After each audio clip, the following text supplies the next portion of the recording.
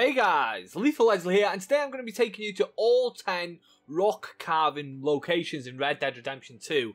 It's one of the things that is required for getting 100% completion on the game, so let's get into it. So the first one we're going to be looking at is left of Strawberry, right by the river GILA, I think is how you say it, and it's right there where I am now. It's right in front of me, so I'm going to go off here now, and this is it on the map there. So if you can just see it glowing, and that is number 1. Let's go on to number 2.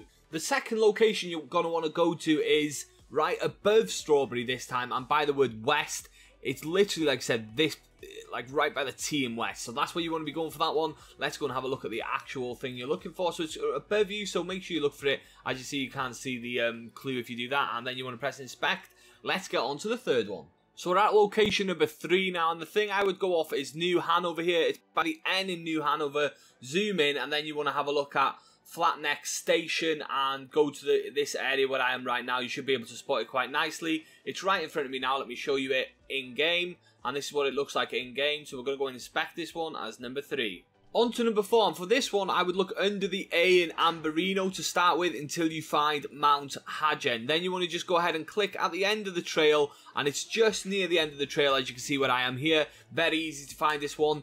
Mount Hagen, let's show you where it is actually in game, and this is what it looks like in game. So you're going to come up the path and you're going to see it straight away. Let's get on to the next one. For number 5, you want to go between the B and the A in Amberino, and if you go just below it, you can see this river that just flows right up here, and you're going to find it right at the top of the river on the wall. So make sure you come in from the river area or something like that, and you'll find it right here up above you on the wall. And that is number 5. Let's go on to number 6. Number 6 is just below number 5, so it's very close. As you see, that one was there, and it's just below. So if you like follow the river down, if you can get across here, you'll be able to get to this one quite nifty. And it's by the sea here. If you just follow the path round and then come off and up the hill, let me show you what it is in game. And this is what it looks like, so let's inspect it and move on to number 7. Location number 7 is by Bacchus Station, or however you pronounce it, and also by Fort Wallace. So make sure you're coming around the back and going right up the back of this mountain, and you will find it up here. Do not come around the part by the river, or you're not going to be able to find it. Let me go and show you where it is in game. As you can see, the river's all the way down there. We're here, and the location is here for this one. So let's get on to the next one.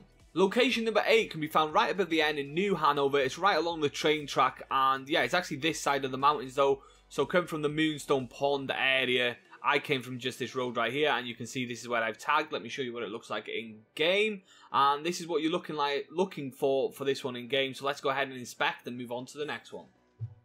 So the penultimate one is right between the E and the R in Hanover. So you want to zoom in where I am, and it's by Elysium Pool, and it's right on the road, this one, so you don't even got to go off the beaten track at all, really. So just tag right where my horse is on the road, and it'll take you right to it. Let me show you where it is in game. As you can see, it's just up there, so you'll see it right when you come here. It's a massive rock. It's really cool. So we're going to go and inspect that one and move on to the last rock carving. And the last location you're going to want to go to is Roanoke. It's just above Ainsburg and just above where we've just been, actually.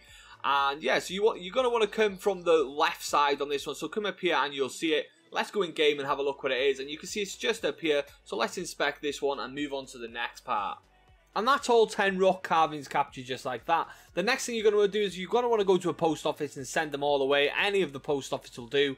But if you have not started the mission, you're going to want to come to this area here first, and you'll see a question mark. I can't quite remember whether it's left or right of this road, but it's right here somewhere, and you just come here, you'll start the mission, and then you'll go from there, because there's someone who actually wants these pictures of these rock carvings that you've taken. So if you haven't started the mission, come here. If you have, go ahead and send them in the post office, and that will be that one done, guys. I'm going to leave that one there anyway. If you liked the video, subscribe if you want to see more. Thanks for watching, as always, and take it easy.